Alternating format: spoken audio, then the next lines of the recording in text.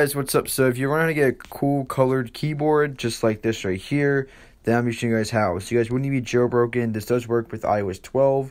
This works on iOS 12 to 12.1.2. And if you guys are any version above 12.1.2, then I'm sorry, you cannot jailbreak because you cannot downgrade anymore to the lower firmware, which is still being assigned until recently, until Apple stopped resigning it. But basically, guys, let's get into the tutorial. So all you want to do is open up Cydia, and there's no source you guys needed to add, so you just go to search, and all you want to do is type in keyboard color, so keyboard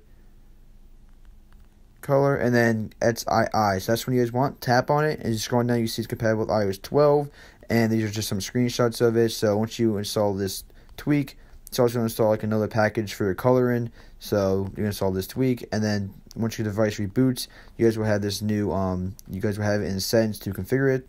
Alright, so open the settings, we're going to scroll down, and we should see it in our tweak section. There it is, KeyboardColorXII. You just want to tap into it, and you just want to tap on here, and then this is what's also going to install a lib color picker. You guys would need this. It's going to install it with this, installing this tweak. It basically allows you to change the colors.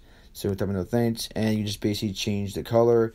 So you change it, and then alright, so I press on apply changes, and it is going, your device is going to respring. So now when we pull it up, there you guys go, it changed the colors. So thank you so much for watching. I'll catch you next one. Like, comment, subscribe, and peace.